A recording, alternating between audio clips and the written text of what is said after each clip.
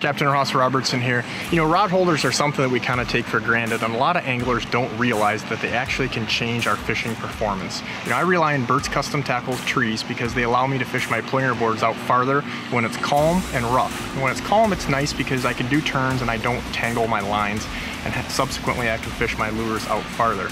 And then on the opposite end of the spectrum, when it's really rough and those waves are really cutting into the line, I can have it so my line angle is high enough that it doesn't touch it until it gets down to the board. This is really key because if your line touches the water before your presentation, it's going to cause that to pitch and roll, and it's actually going to change the action of your lure. I don't care what you're running.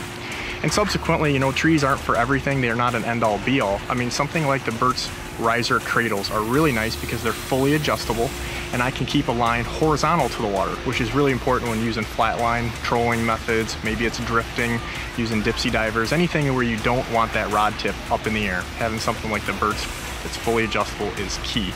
And then when you encompass that in the Bert's track system, it allows me to take these in and out. You can adjust them, you can add, subtract, and it's really the most versatile setup.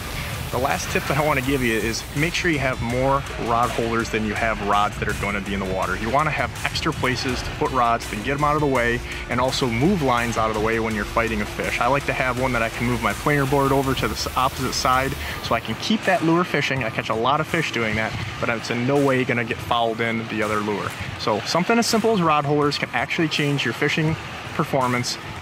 Believe it or not, little things make a big difference.